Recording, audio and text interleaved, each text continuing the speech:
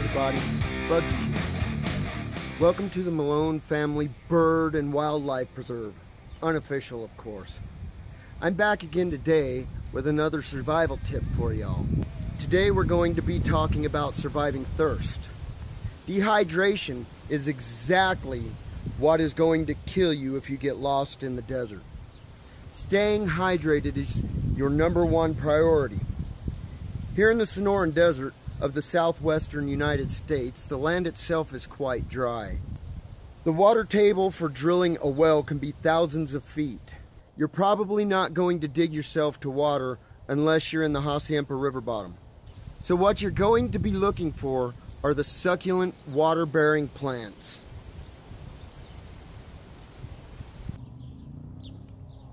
There are 3 very edible plants that I want to tell you about that will save your life in the Arizona desert. The first is the barrel cactus. Barrel cactus are various members of 2 genera, echinocactus and ferrocactus, found in the deserts of southwestern North America.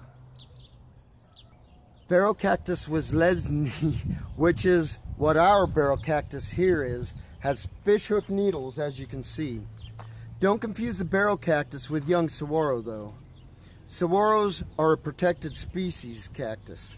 One easy way to tell the difference is that a young saguaro will have straight needles instead of hooked ones. My daughter has been eating the fruit and seeds of this very cactus for years. She says she likes the taste of it. Echinocactus grusoni, a more round barrel cactus, has a variety of colorful needles. They are also hooked, but not quite as pronounced. So what you'll want to do is to cut the top of the barrel cactus off, then you mash up the insides of it, and then you eat the pulp. As far as taste or flavor, the closest thing to a barrel cactus that I can think of is eating watermelon rinds. Optunia, or prickly pear, is a genus in the cactus family Cactaceae. The most common culinary species is the Indian fig Optunia. Most culinary uses of the term prickly pear refer to this species. All are edible, but don't confuse them with the beaver tail. The prickly pear are all flat-paddled with long, straight spikes. Beaver tail have only small, fuzzy needles and are not for eating.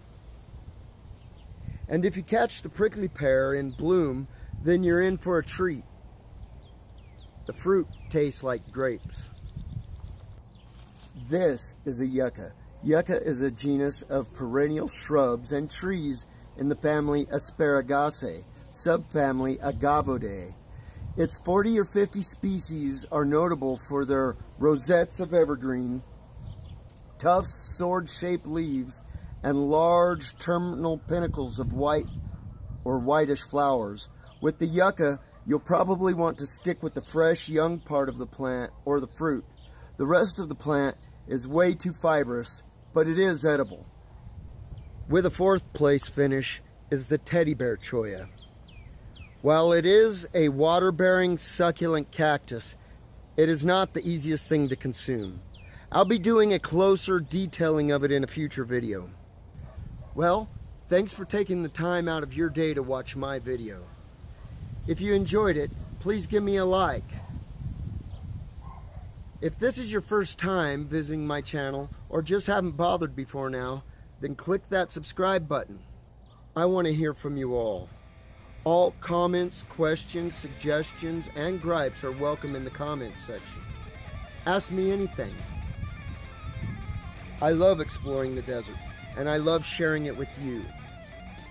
Come explore the Arizona desert with me. Thanks for watching. Keep exploring and stay safe. Bugzy out.